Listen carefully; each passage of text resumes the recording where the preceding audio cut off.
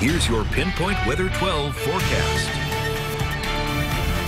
Well, rain likely for tomorrow. The chances increase as we get deeper into the day. So slight chance in the morning, better chance in the afternoon, and a much higher chance tomorrow evening, tomorrow night. And it will be heavy at times, too. Skies are clear. The air is dry. It's a beautiful evening. As mentioned earlier, the temperature is a little mild for a mid-October night. And a kind of an active southerly breeze responsible for keeping the temperatures from really free-falling too much. And we'll keep the temperatures generally in the upper 50s to lower 60s overnight and into early tomorrow morning. Take a look at the high temps today. Wow, this was nice. I mean, 10 degrees above average, topping out between 73 and 74 inland and upper 60s along the coastline. Now, we may briefly nudge 70 for an hour or two around noontime tomorrow before the temperatures fall back. Meanwhile, lower 60s in most areas, Providence checking in at 61. So a mild evening and mild overnight. The rain returns for tomorrow, a little bit during the morning, higher chances afternoon, and a real soaker by tomorrow evening, tomorrow night. Then that sets up for a much cooler weekend, not as mild as the last couple of days. You see the solid area of rain off to our west. This is lined up along a pretty strong cold front, this blue line right in here.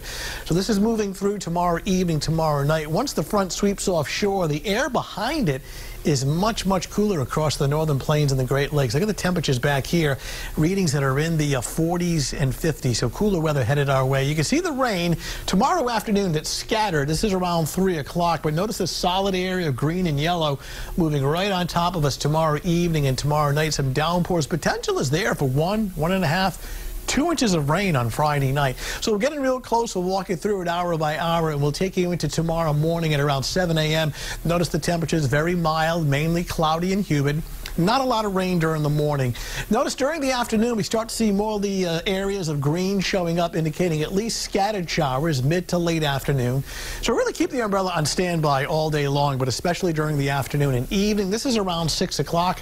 Temperatures starting to cool back into the upper 50s. And watch how the precipitation really fills in later tomorrow evening, tomorrow night. Some downpours, perhaps even an isolated thunderstorm. So for tomorrow morning, mostly cloudy, breezy, very mild. Temperatures are already well into the 60s. About a 30 to 40% chance of at least a passing shower. Those shower chances increase as we get deeper into the afternoon, especially towards the evening commute. Temperatures cooling back to around 63 and that heavy rain for tomorrow night. It shuts off on Saturday morning, the rain ending by around 10 a.m. In fact, I expect the sun to come back out by noontime. Second half of the day is actually sunny and dry, but breezy and much cooler, 58 degrees. Clear, cold Saturday night down in the 30s.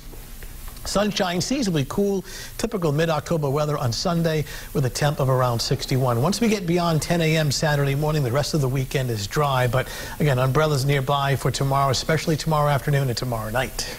I think people still are so inclined to go out to eat that they'll sit if they have a covering and deal with the rain, but it's still tough. It's tough for the restaurants that don't have the overhang. Yeah, it's a little heavy Friday evening, Friday night, but Saturday night, albeit chilly, is a dry night. All right. Tony, thanks. Yeah.